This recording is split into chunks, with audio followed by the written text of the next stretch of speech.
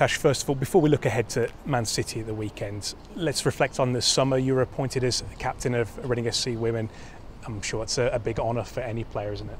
Yeah, no, look, it was fantastic. I remember she told me just before we were playing a friendly, we haven't had one all pre-season, so I wasn't expecting anything. And I think that's probably what went in my favour, that I wasn't expecting it. But no, it was an absolute honour and a proud moment for me and my family, and one that I'll probably never forget. I think that was probably the only time in my life that I was speechless and didn't have anything to say, so no, it was good. I'm sure it shows what Kelly sees in you as well. So what do you think those qualities she's that she's seen in you that wants you to be the leader of this team?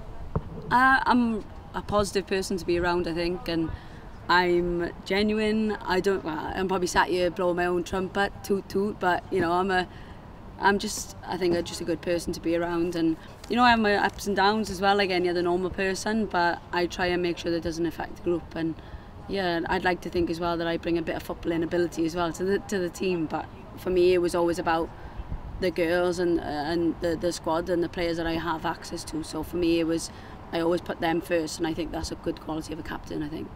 And you mentioned there as well the footballing ability and the leadership skills. I mean, there's a lot of that throughout the whole squad now, isn't there? They've got some serious players in the squad now, some really good personalities, and that's going to set us up very well for this season. Yeah, you know, to have vice captains of Farah Williams, Remy Allen, you know, Farah Williams has got 172 caps for England. I don't think they get any better than that, and you know, being 15, 16 years in the game at a high level. So for me, you know, she's an incredible you know, commander-in-chief as such. So, and Remy Allen again, she brings something different, another experience playing, you know, played in the WSL since it started. But you've also got the likes of Jade Moore, Jo Potter, that bring to something different. Sophie Howard from Scotland national team, and then you've got some of the Norwegian girls. You know, it's just, I think everyone's complemented each other this year and has brought different things and different experiences, and I think that's what's made us come together as a collective.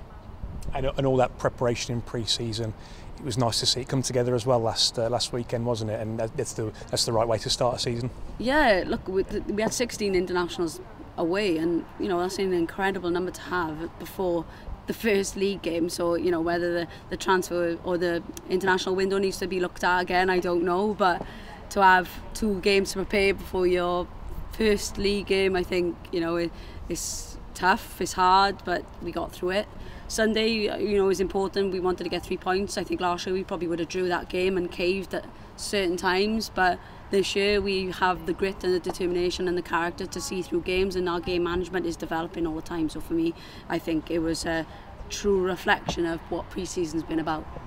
Do you feel like Reading might be going a little bit under the radar so far? I mean, it's 1 game into the season, but people have been talking about the likes of Man United coming up, the teams they normally talk about, but Reading, it's like you say, strengthened in a lot of areas, had a good pre-season, so you know, hopefully can perform well again this year.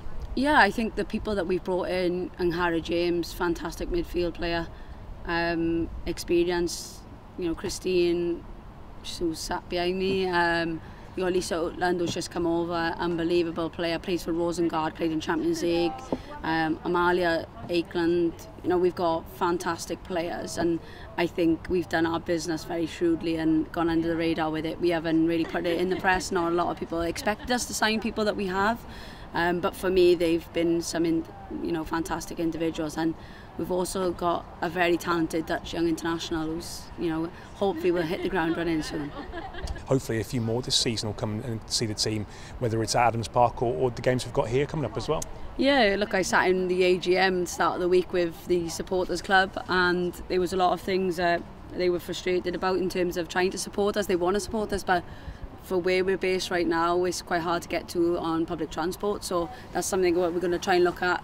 You know, the people that are above us are going to try and sort out. But you know, it's you can tell it's a passionate fan base, and for me, you know, we do have some crossovers in terms of some of the men do come and support us definitely, but I'm hoping that we'll gain some momentum now, that, you know, with more success brings more fans, and hopefully that'll happen, and we'll start to pick up the points and do successful and start winning more, and you know, hopefully we'll see that with the turnstiles getting a bit higher.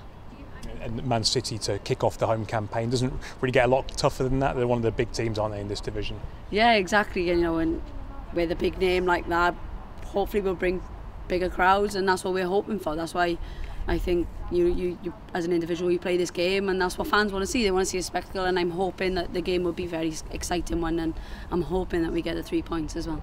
I mean, that would be a statement, wouldn't it, to kind of to topple one of those really, really big clubs. Yeah, and that's the thing, and for us is, we want to compete, but we're realistic as well. We're not going to sit here and say we're going to be number one and top of the league, but for us, we have to try and now challenge ourselves that next step, and these are the teams that we want to challenge ourselves against. And I'm sure Kelly's got you working on the game plan for this weekend as well. Oh yeah, that started as soon as the final whistle went, I think, against Liverpool. So everyone's working hard and everyone's buying into everything that's happening, and we know if we get things right, we'll hopefully get a result on Sunday.